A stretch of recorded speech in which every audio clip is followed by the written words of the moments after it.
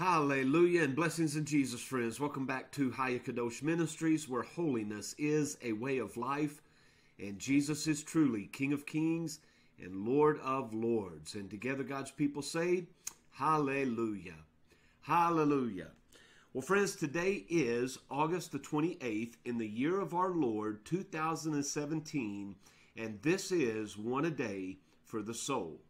Now, our text this morning is going to be found in Psalm chapter 1, and we're going to look at verses 1 through 3, which says, Blessed or happy is the man that walketh not in the counsel of the ungodly, nor standeth in the way of sinners, nor sitteth in the seat of the scornful. Now, notice, there's three things happening here. There is the man that is walking, there is the man that is standing, and then there is the position of sitting. Now, walking would represent a passerby, someone that may be a little bit curious but really hasn't taken a position yet. Standing would be someone who is a spectator. They have stopped because their curiosity has been embroiled, and they are allowing themselves to be entertained by such things as they see. Then the last is sitting, and this is a person who has become a participant in what was taking place. So our text says, Blessed is the man that does not walk. He will not even allow himself to be curious by what he sees, nor will he allow himself to stand or be entertained by what he sees of the world, in the world, and surely he will not become a participant in it. And for avoiding such things, he is a blessed and happy man. Verse 2 says, His delight is in the law of the Lord. Do you find joy in correction, rebuke, and conviction? You should, because once we know about something within us, then we can do something about it. And so rebuke, correction, conviction is an opportunity for us to become a little bit more like our Lord Jesus.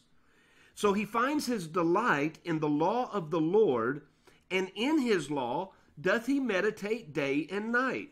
He's thinking on, he's pondering the word of God, stories he knows, passages that he's read, promises that have been given, prophecies yet to be fulfilled, wisdom and insight offered.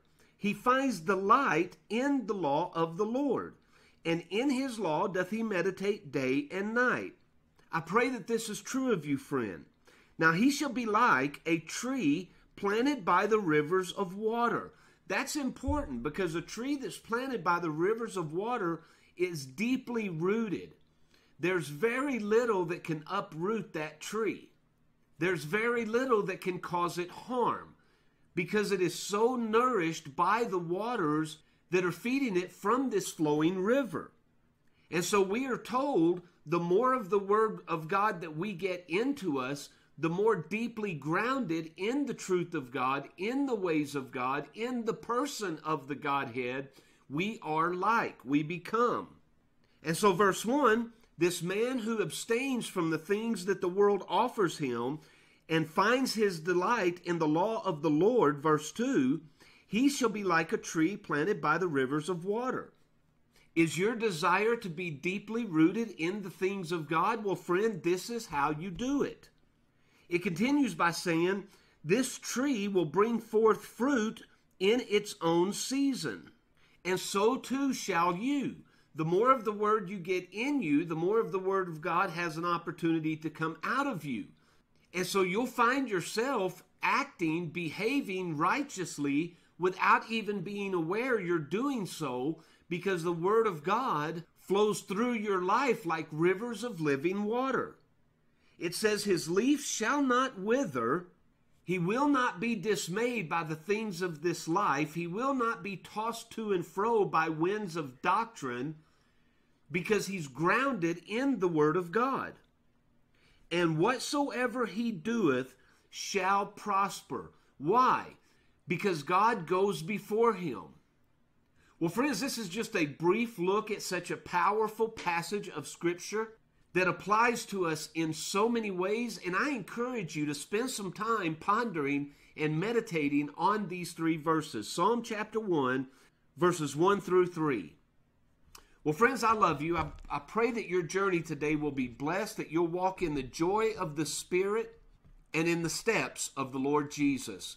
Now, as He wills, and until next time, I'll see you on the next video.